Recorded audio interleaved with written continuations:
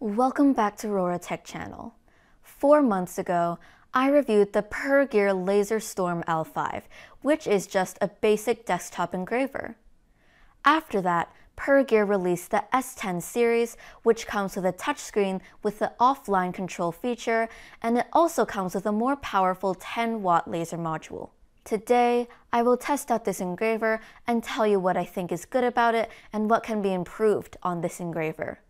I would like to thank Pergear for sending me this machine to review, and with that, let's get started.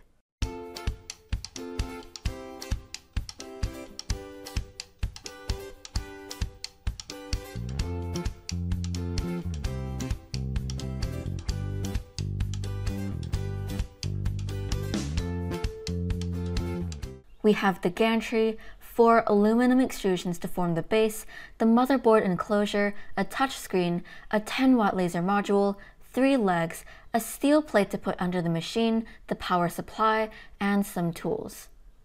First, grab the Step 1 screw bag and use these 4 extrusions to form the base. The one with the Pergear logo at the back, the one with the yellow sticker at the front, and the one with the ruler on the left with the number side facing inward. For the one on the right, just make sure the larger screw holes are facing outward. Use 2 long M5x25 screws at each corner to secure them.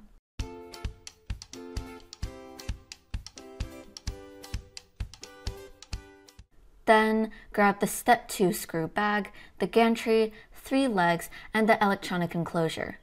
Slide in the gantry from the back of the frame. We are going to install 3 legs at these 3 corners and install the enclosure to work as another leg. There are 7 long screws and 1 short screw. Use 2 long screws at each corner with a leg and use 1 long and 1 short screw for the enclosure.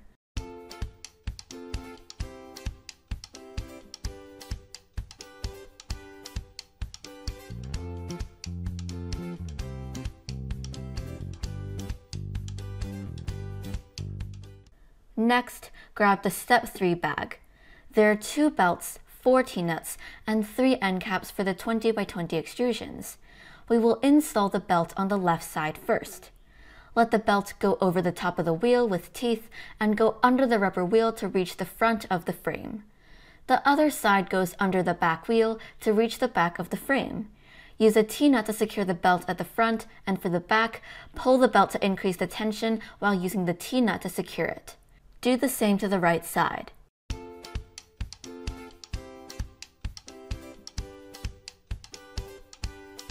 I will just put one of the 3 end caps at the front right. For the ones at the back, the manual suggests that you cut the belts and put them on, but I will just leave the belt as I may want to readjust the tension in the future.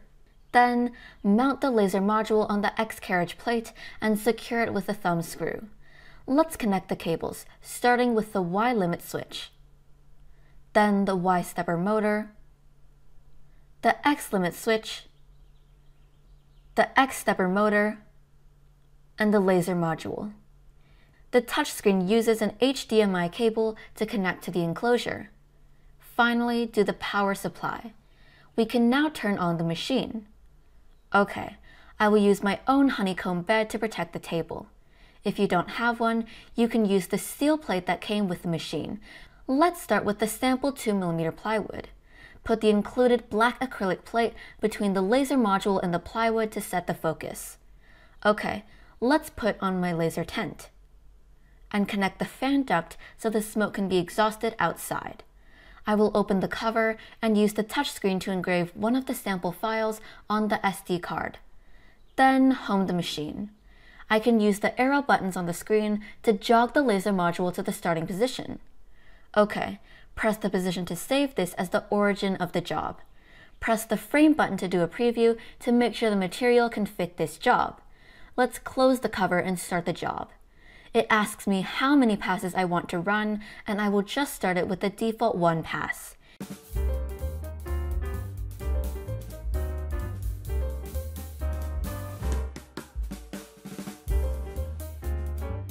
It cuts a dog into the sample 2mm plywood.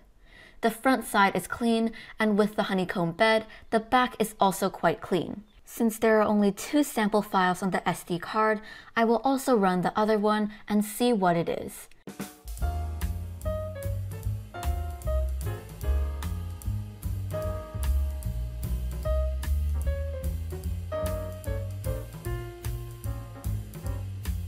It's a butterfly that is scanned line by line, just like how we engrave photos, but I do think it's a little bit too dark.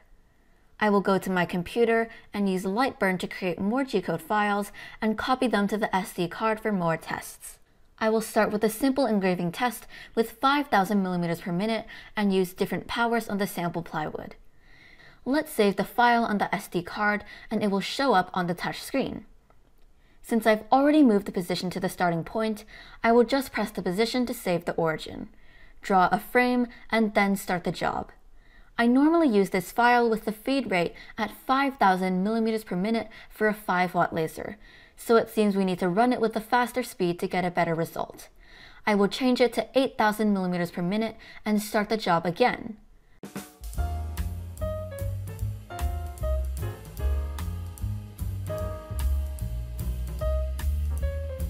Okay, I think it looks better, so using around 7,000 to 8,000 millimeters per minute to engrave on plywood should be fine.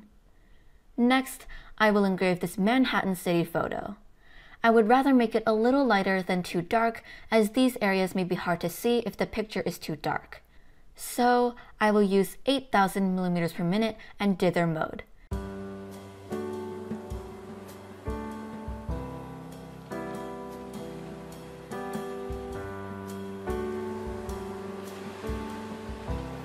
The result is very nice. It shows all the small details of the photo, and I am quite happy with this result. Before I do more cutting on this 3mm plywood, I will run a cutting test and see what the optimal speed to cut this material is. I will use 100% power, starting from 500 millimeters per minute and moving down to 100 millimeters per minute.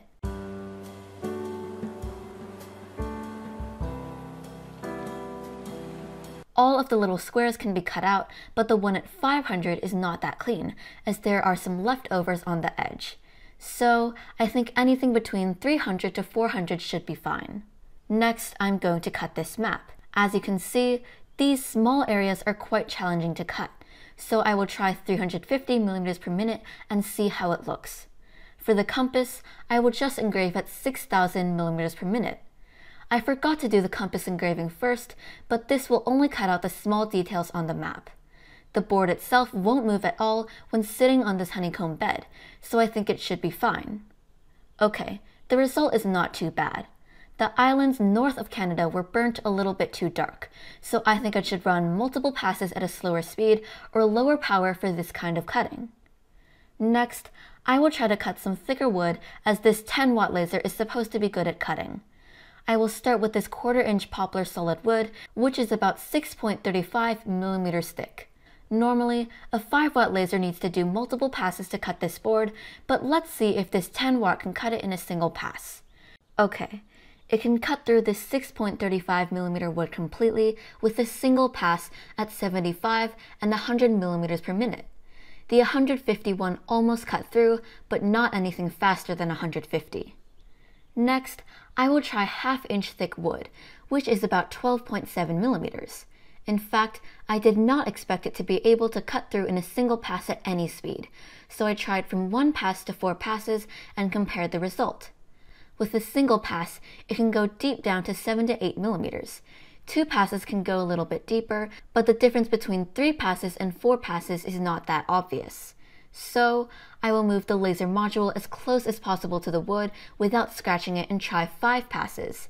As you can see, if the laser is moving too close, it burns too dark, but it can cut through this 1/2-inch wood completely with 5 passes. My last cutting test will be on acrylic. Since the sample acrylic that came with this machine is around 2 to 3 millimeters, I stacked 2 of them on top of each other and taped them together to make it 5.4 millimeters.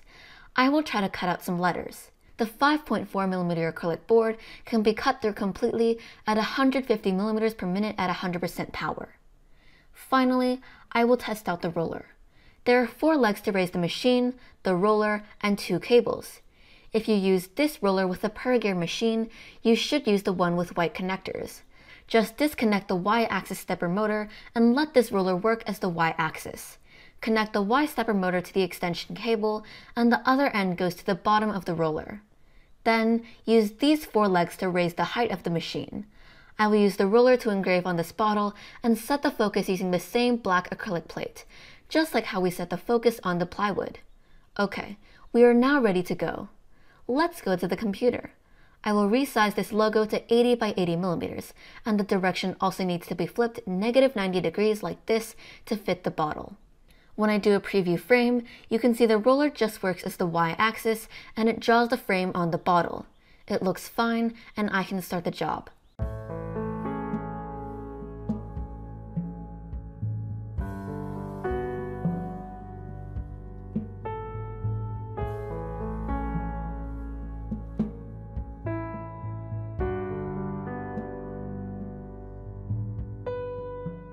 The logo looks really nice even on this old bottle.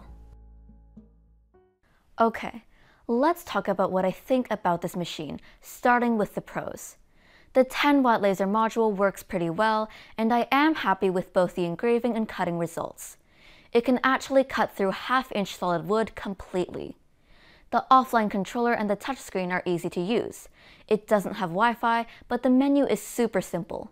All you need to do is select the job file, and jogging the machine to the starting position with the controller is much easier than connecting the machine to the computer a few feet away and having to use LightBurn and Laser Gerbil to jog it, as it's not that easy to see the exact position unless you use a laptop and put it right next to the machine.